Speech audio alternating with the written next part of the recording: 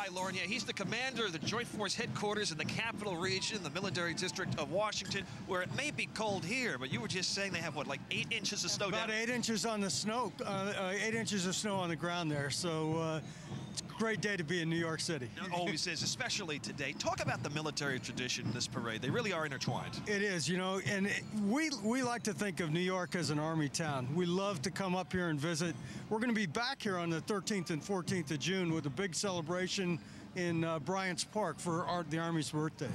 I know you guys work a lot of parades and you do a lot of events. What's unique about the St. Patrick's Day Parade here in New York? Well, it's military tradition throughout the city. You know, the 69th Infantry Regiment, what a great tradition. They led off the parade today. New York National Guard's a great organization, and we're very, very happy to be here. And even on a cold day, I'm guessing you get a warm reception as you walk the Green Line. Absolutely. No, everybody here is great, and once again, it's a great day to be here. Thanks for all.